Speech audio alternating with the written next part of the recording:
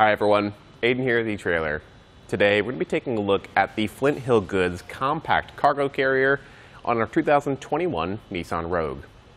Now, a hitch-mounted cargo carrier is a great way to carry some extra stuff with you, whether you're going on a road trip and you need somewhere to put everyone's luggage because there's not enough room inside, or you're just taking a quick trip to the hardware store and you've got some stuff that you never want to put in the vehicle to begin with. Things that tend to rip and make a mess, like bags of mulch, soil, or concrete. You can put them out here and just hose this off whenever you're done. Now, this particular one is going to be a steel carrier, which means it is going to be a bit more of a durable material, maybe a little bit more susceptible to rust and corrosion over time, but it will be strong, capable of carrying up to 500 pounds. You do want to keep in mind that even though the carrier is rated for that, your Nissan Rogue and the hitch attached to it may not necessarily. So check those weight capacities and go by the lowest rated component. But as far as the carrier goes, it's going to be really strong.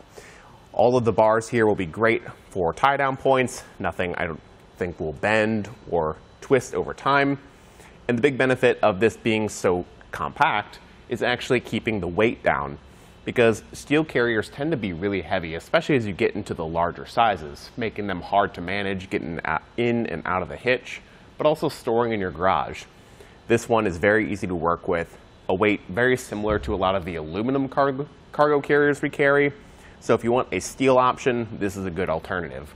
Plus, it doesn't add too much distance to the back of your vehicle, like we'll check out later. One thing I do want to point out, though, is your usable space.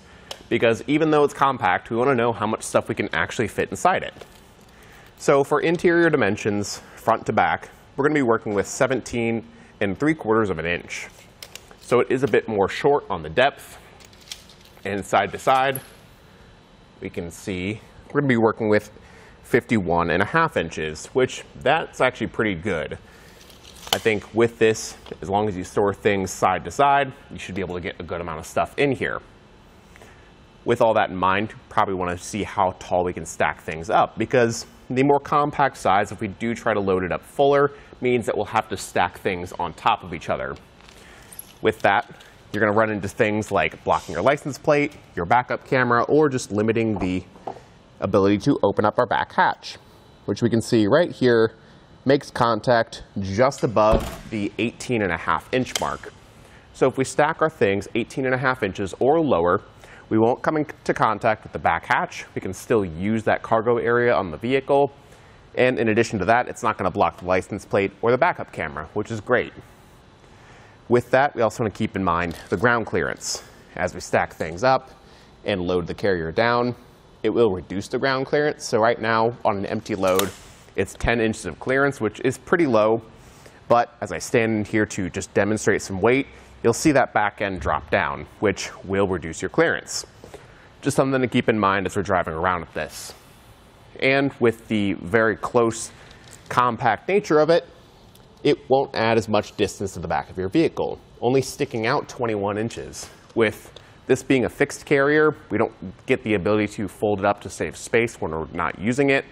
So it's going to be taking up space when it's in the hitch, but 21 inches isn't too bad.